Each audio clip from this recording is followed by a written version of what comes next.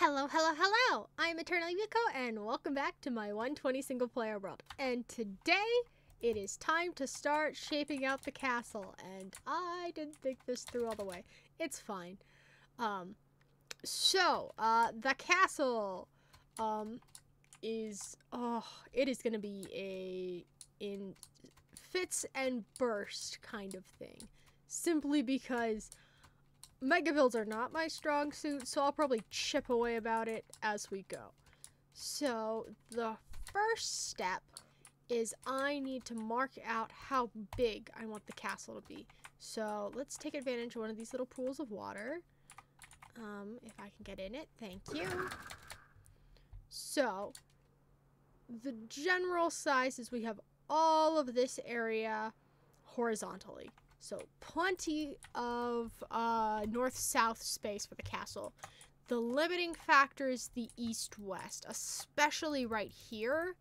This is the narrowest section because it really drops off over here on this side. Ooh. Did I leave that there? I don't know. But it's pretty steep cliff on those two sides. And of course, castles are just complicated things. So I'm gonna cheat a little bit, and instead of coming up with my own floor design for it, I'm gonna be taking it from the ruins of this castle on the Rhine River Valley in Germany, which is Schloss. I'm gonna say it's a Schloss. Shloss Rheinfels.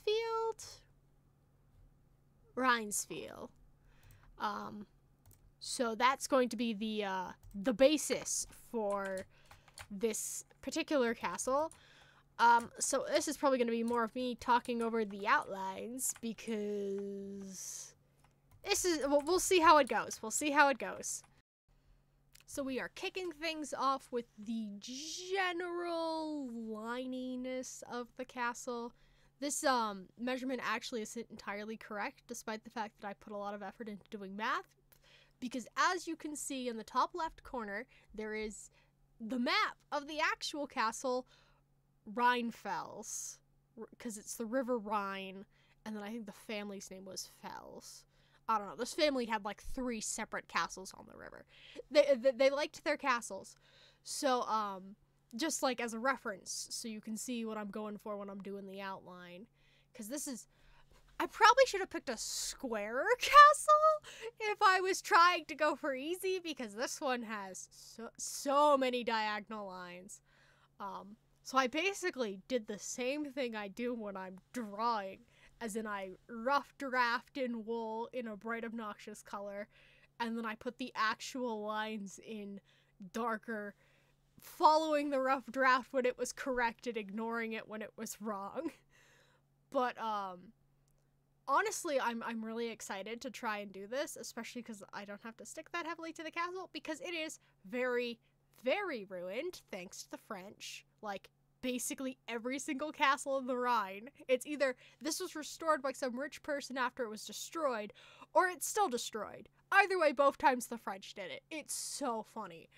But I'm so excited for this castle, and especially once we get to the part in just a second when I outline the general inside shapes, some of which proportionately are definitely not accurate to the real life scale, because this isn't to scale with the real life one, because I couldn't find a map version of it, and if I did, it would probably be way, way bigger than I'd be willing to build. But, it's gonna be so cool! And I don't really have that much more to say, so I guess we can just kind of sit back and relax and enjoy the time lapse of me terraforming the sections of the castle that are hanging off the edges, because it's just, I didn't measure, it's fine.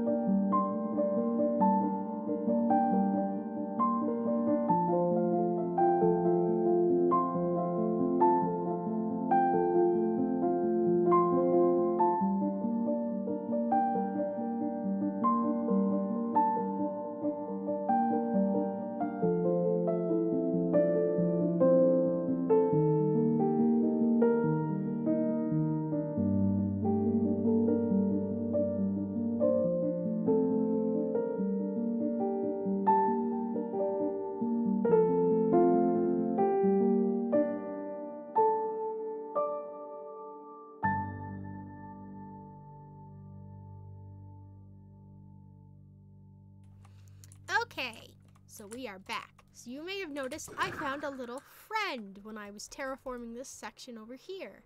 And I actually left it open so it would be easier to get to him. So, hello, friend. Let's just watcha, and then watcha. Ooh. I always forget how loud that is. So we'll leave him to recover, and then we'll move him closer to the other villagers. In the meantime, we can go look at our labels and whatnot. And our massive hole in the ground. It's fine. So we're going to start here. This is the entryway. I might move it somewhere else, or I might do... Oops, sorry, I didn't mean to do that. I might, like, terraform this so it's, like, a more accessible walkway. I don't know. But basically, this is the starting wall. On the map, there's a moat right here. I don't know if I'll add that. The outer aspects, we'll see. So basically, it's the entry walkway here. And there is a tower. I think the tower's right here-ish. And it has a clock tower on it. It's one of the distinctive features of the specific castle. And then you'd have to go like way around, but I'm gonna jump through walls because I'm lazy.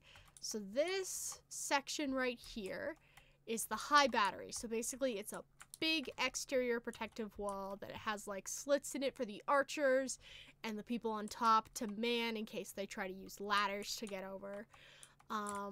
Here is the, I think it's the center square. This word I couldn't translate it, so I don't know if it's like named for a specific person, so it's like Gortz's square, or I don't know. Further up we have the spring, which is where the future well will go when I move that one. And then again jumping through walls. This is the keep, which is very small, it's fine. And then this actually is the dormitory building. So I'm guessing this is where like I need to stop punching the flowers.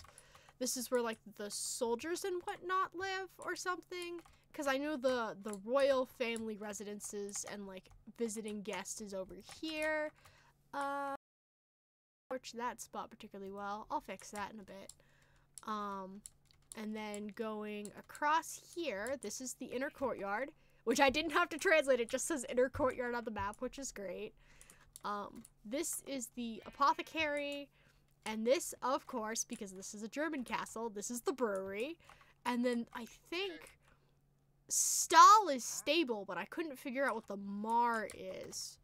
So maybe like this is a specific type of stable. I'm guessing these were both stables because you had to fit a lot of horses. Maybe this is where some of the storage for that went. Hey, you! You're escaping. And of course I didn't do all of the terraforming. It's not particularly done over here, but I can do that later. You can see exactly where I stopped on that section.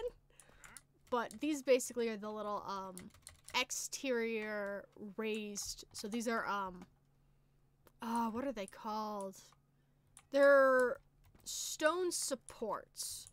So, like, it's terraced layers of defenses.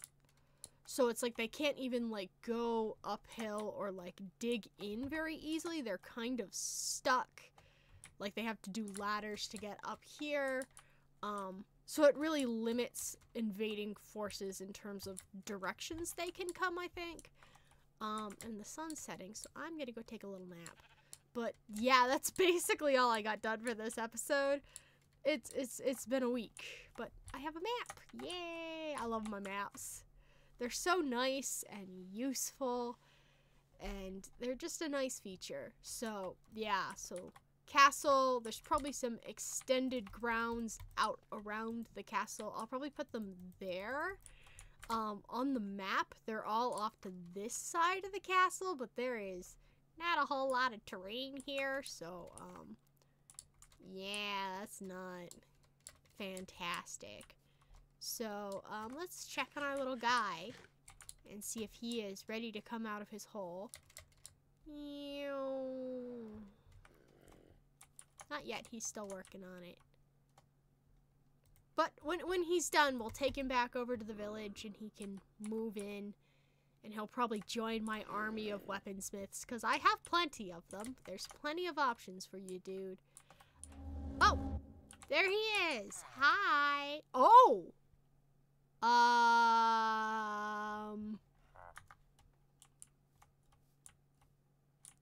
Where is his face? Oh, there it is. Maybe he was one of my weaponsmiths, and he wandered off. That's embarrassing. So I'm gonna take you back over to the other villagers, and everything will be fine. So I just want to say, wait a second, let me get in the air for this bit, because it's more fun. Whatcha! So I want to say thank you all so much for watching this video. I hope you enjoyed it, and I'll see you in the next one. Bye-bye! Oh gosh, don't fall, don't fall, don't fall. Woo!